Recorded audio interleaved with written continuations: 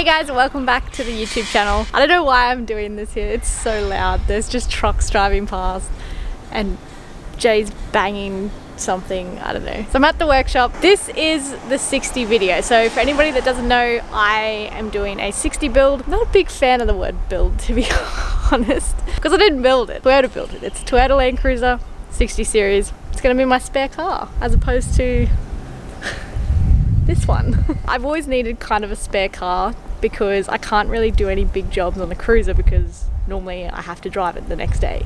And anybody who's worked on an old car knows nothing takes a day. Nothing takes as long as you think it's gonna take. I got Mars here. What are you doing? What are you doing, Marzi? Trucks, go away. That's a girl, wait. Do you like my shirt though? I think I showed this on TikTok, maybe Instagram as well. Anyway, so that is 160 over there, and I have another 60. If you've been following for a while on Instagram, you would have seen the original 60 truck. I've had that 60 for a while now. It has a really rusty body, but it has a rebuilt 12 HT, which was why it was a good buy. And then COVID kind of delayed the trying to find a good body. People just are putting cars up for ridiculous prices, and I'm not gonna pay them. Sorry, I'm not gonna fall into your trap. So I was happy to wait, and so we found another one, this one, in Adelaide. Where are the trucks going?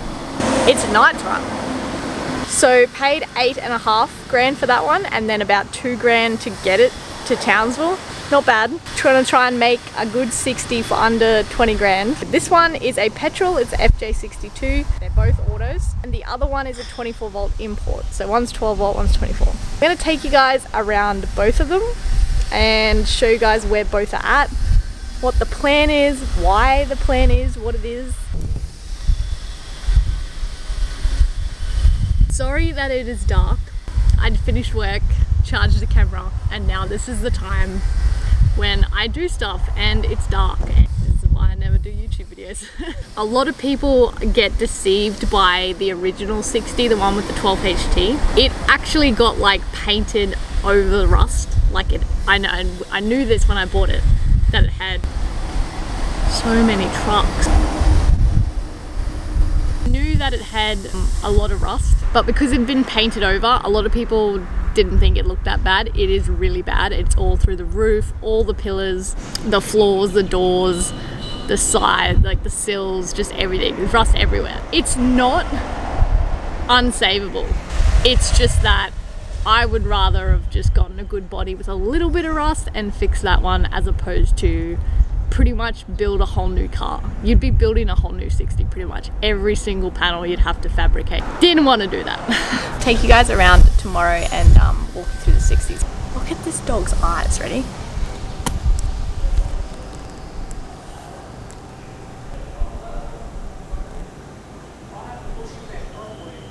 I'll take you around them tomorrow and we'll go from there. Also guys, if you aren't already following me on Instagram, that is where I am every single day. If you ever want to ask any questions, keep up to date with what's going on, keep up to date with the Marzi boy, jump over there. That's where I am most of the time. If you ever have any questions while you're watching this video, please feel free to drop it down below. I do read them all and I'll try to reply to every single one. I will see you guys tomorrow.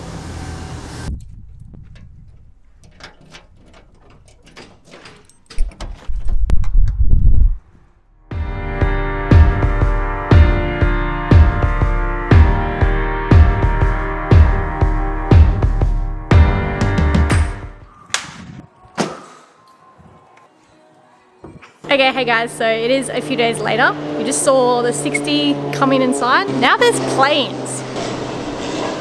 Go away. This is the old body. I've had it for a while and I've just been looking for a body this entire time. The body is very rusty. It just didn't look like it because it had been painted over. Literally just painted over the rust. But I know all the rust was there. Hoping to sell the body and chassis to somebody who will fix it, because I do think that it deserves a life. When I got it, the guide said it'd just been rebuilt 10,000 Ks ago. He drove to Brisbane and back. He was using it as a tow vehicle to take his boat to the boat ramp. It's been in the ocean a lot, which is why I don't want to use that chassis. I do know the guy that rebuilt it, so I'm confident it has been actually rebuilt. I'll show you around. Okay. Dun, dun, dun. Obviously it had different tyres on. These are my old Falcons off the 75, and I found these rims for sale, which are made by Simpson Engineering. That was in South Australia, I believe, and they were from the 70s, 80s period of time. I believe they got a magnesium component to them. Anyway, they're really old, but I picked them up and I just thought they looked pretty cool. They're pretty deep. This is the factory bar I was talking about, or my work step. It's going to be really handy in taking the engine out. A lot of people don't like it, and it's a little bit mean, guys. Like, he can't help it. He was made like that. I haven't looked too much into it because I don't plan on keeping this. I've got a new one. So this bar will stay with this body and will be sold with this body. This one has a PDO winch. It does work. I have tried it. I ended up having to fix the dog clutch because it was seized. There was a missing shear pin as well. And I put new rope on it as well. It came with wire rope. So this is the 12HT. It's all pretty standard. It's going to be fun taking it out, dealing with all the vac lines, but the electrical wiring side of it shouldn't be too bad. This is a 24 volt model. Came out in the Japan imports. I'm having troubles at the moment finding a replacement alternator. The alternator is off at the moment because no one makes 24 volt alternators. They can get them off an Iveco and Isuzu, I can't remember. But yeah, I'm thinking I'm gonna make it 12 volt. Another thing with 12HT, it's really hard to get manifolds. Don't believe they make them anymore, so hopefully this one is good. There's a quite expensive to buy along with the factory mud flaps, but the other 60 I have has a damaged flare, so I might be stealing one. I think it's this one. Alrighty, in terms of underneath, there's not much to really look at. Yeah, it's pretty rusty. Not bad rust, like it's all just surface stuff, and it would be easy to tidy up this chassis, but the other one is much cleaner. Yeah, so you can see the rust is quite bad. All of this is painted, like this is brush painted. Like someone's just got a big brush and painted along. I don't know if you can see brush strokes. When I first bought it, it looked really good and everyone's like, what's wrong with it? There's nothing even wrong. But yeah, when you got closer, it was definitely painted over rust. So I thought this is pretty cool. This is actually a Japanese clothing brand for the active man and the man of good taste. What do you think about that, Marzi? Show you insides. I kind of really like these door cards, but the interior on the other 60s, grey. Everything in here, brown. Really like these seats, but if I take the brown seats, I've got to take the brown carpet, I've got to take the brown door cards, I've got to take the brown brown, grey. I think I'm going to keep the grey. Probably the worst door card, the driver's one. The passenger one's actually quite nice. Just got some more rust down here. More rust in here, more rust up here, more rust here. This is the carpet, I guess, like kind of shag pile brown. The cool thing about this one, it has a factory altimeter and thermometer. Haven't got it to work, but I think it's pretty cool. Cool enough to put in the other one, definitely. There's a sunroof in this one as well. Brown, brown, brown, brown. I don't know if these are factory speakers. They look a lot better than the ones that are in the other card, that's for sure. Just show you in the back. So it's obviously got the drop towel gate, nice and brown. It's pretty decent condition, really. All of this is just bare painted metal. There's no interior trim on it. And the roof lining's pretty good condition. This is probably the worst rust spot in the rear. All up the sides here is pretty good. That's why when everyone was like, you should chop it, I'm like, what, chop the front bit off? Tailgate's like really good condition. Are you hot? Yes, okay. So that is the OG 60. This 60 body, chassis, diffs, interior should all be for sale. I don't know a price yet. I'm gonna have to relook. If anybody wants to give this one some love, it definitely needs some love. Definitely needs a lot of rust repairs, new roof, all the gear. If you have any questions about this 60, let me know and I'll answer them in the comments. But yeah, it's a HJ61 24 volt Japanese import. Yeah, I think I'll walk you around the other 60 now.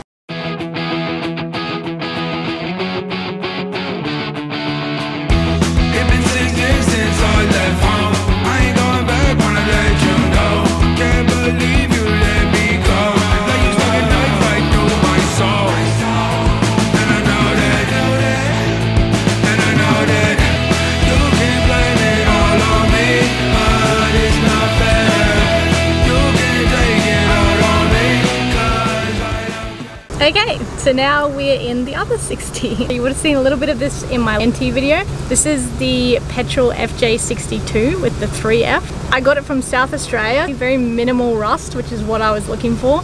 And I wanted a high roof as well. I know a lot of people like the low roofs, but I just think it's something different. High roof, I thought it was pretty cool. This has gas. Taking it out. Don't need it, don't want it. No interest in it at all. This is the FJ. I believe the bonnet has been repainted and the roof, because they're actually quite shiny, as you can see, compared to the fenders that are sun damaged. Rust spots. So I've got a little rust spot here. This one's fenders are pretty good condition. There's one that's got damage to it. That's kind of been repaired. This is the fender that I'm going to take off the other 60. This one has little mud flaps. As I said, these are very expensive to buy. And the other tires and rims will go on this 60, and I'll sell these ones with the other 60. A lot of people love these rims. I'm not a massive fan of them. I understand that they have a lot of value because of what they are. I've got sliding windows in the rear. This is a Kmart rear bar, not the twin one, because that's where the gas gets filled up from. So it's just a single one. I could probably use a sandblast and repaint, but otherwise it's in pretty good condition.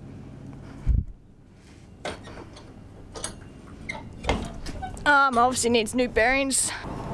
Hello, child. What are you doing? Let's go get your ball. Oh, you ate your ball. Did you do this? Is this you? Why'd you do that? That's naughty, Baba. Don't wag your tail. Okay, so again, I've got drop tailgate rear. So this is the other half of the fridge, I believe is what this one is for. Correct me if I'm wrong. Unlike the other one, it has all trim, covers up the metal for the interior, so it looks kind of more finished. All grey interior, everything, seats are grey, door cards are grey, floor is grey. Most asked questions about the interior is people want to know about this head unit. It is a cheap Chinese head unit. I don't recommend it. It's terrible to navigate. It's slow, glitchy. I think people just have really low standards for head units. I like things quick. I get a new phone every year because my phone slows down so much it bugs. When I click on something, I want it to be instantaneous. Yeah, I don't know, maybe that's just me. Yeah, I don't recommend this head unit. I won't be keeping this head unit. I love the Kenwood that's in the 75. It doesn't look as out of place as what I would think a giant head unit of this size would. It just suits it really well, but yeah, I just don't like the brand at all. So this one has 305,000. Down here is pretty standard. Your rear air conditioning, which is through this weird tube. And as you can see, they've cut the roof lining to put those stupid speakers in. The interior in this is pretty nice. The only issue is, again, these switches. A lot of the door handles are cracked. This one had tape put on it. One of these is like, yeah. So I need to find a place to buy new panels. Still has a sunroof, it does work. There's a little bit of surface rust up the top. This is the fridge. So it runs off a separate refrigerant system, I believe. I don't know if there's supposed to be an insert here, but I don't know. 60 people, you have to let me know. Just turn it on and then it's on when the car's on. Rear's all in pretty good condition. I just think it's so cool. I love the wagon. I love doing this to a seat. Like, that's just cool. Oh, also, I don't know if I showed you another one, but all these 60s have lumbar support. I took the gas tank out and I've taken the tow bar off as well to get powder coated. This is where the LPG tank was. So obviously there's a lot of room there now. Long range as well. Here looks really new, like all these bushes all look really new. Those shocks look really new. But yeah, this has airbag helpers. Probably was because of the LPG going in that the rear got quite sagged. So these are a spring and it has an airbag inside the coil. One of these on each side. And that's how you pump the airbags up. Chassis rail looks a lot better. A lot less rust. The trans in this 60 has been rebuilt. Most likely use this transmission, or I'll keep this transmission as a spare. I don't think I showed you guys on the other 60, but from what I see when I look at it, the engine mounts are in the exact same spot. Might be wrong, but everyone's telling me I'm gonna have to cut and move engine mounts.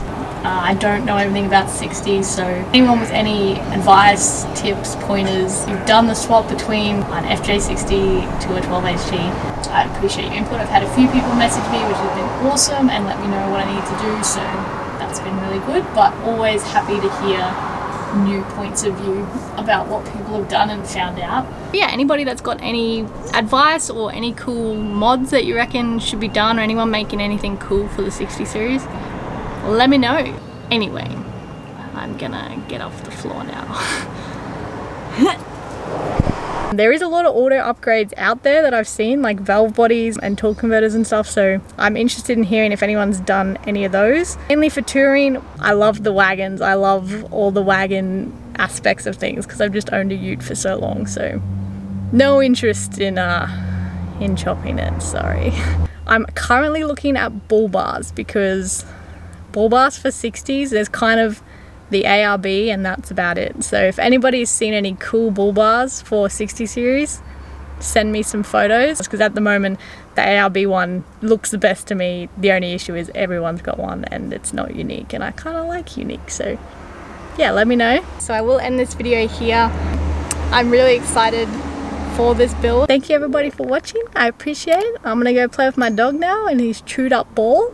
He gets shitty that you're not throwing the ball for him and he eats them.